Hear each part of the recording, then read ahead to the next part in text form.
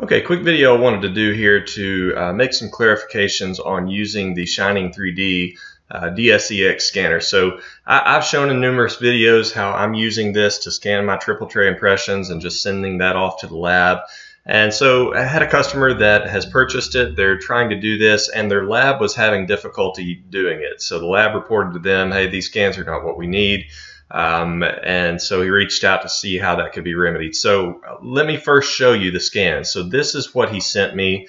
Just asked him to send me the last case that he had sent out to the lab. And so if you look at this, you're going to see that the data has not been trimmed real well.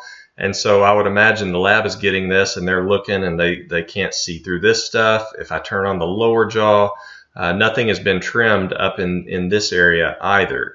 And so as a result, it's just making it difficult for the lab to be able to visualize what they need to because we've got pieces of mesh overlying one another, things like that.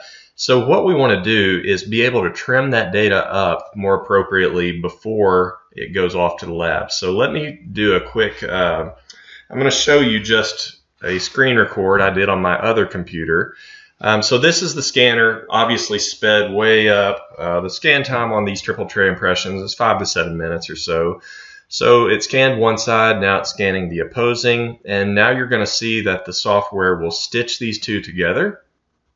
So here is the upper and lower scan stitched, and this is where the problem was for this individual, is that from here, you need to now begin trimming this data down. So if you look, I'm going to go down to the little selection line, and then if you hold down Shift, you can encircle areas of this that you want to delete, and then just push delete on the keyboard.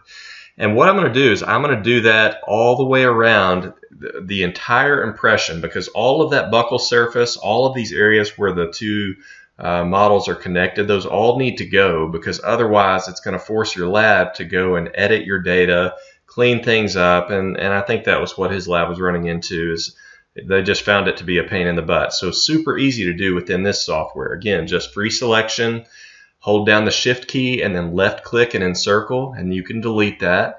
So you can see I'm being careful not to delete actual tooth surfaces, but I'm going to delete every last bit of the rest of it. Okay, so Shift, encircle all of that, and now once I do this, you're going to be able to see that these are now two independent models that are not connecting to one another. Okay, so I can look again from the buccal, any of that excess area where this is where I'd cut it with the knife to trim back and give the camera better visualization. I can trim that back. Really, the teeth are the only thing that we need in this model. So trim everything else you possibly can away from that. Just keep the vital data, which is the teeth in their entirety. And then once I push complete here, the software is going to save these two STL models just as you see them right there, which should be something easy for any lab to just pull in and get to work right away in their 3Shape or in their exocad software. So I'm just opening these up in Mesh Mixer just to show what the scan looks like in an outside program.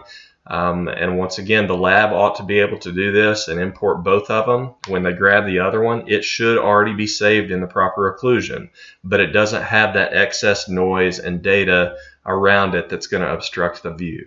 So point of the video, just make sure that you're doing all of your trimming of the data within the Shining 3D software. And if you do that, your lab shouldn't have any problem using this data to fabricate the crowns. Thanks.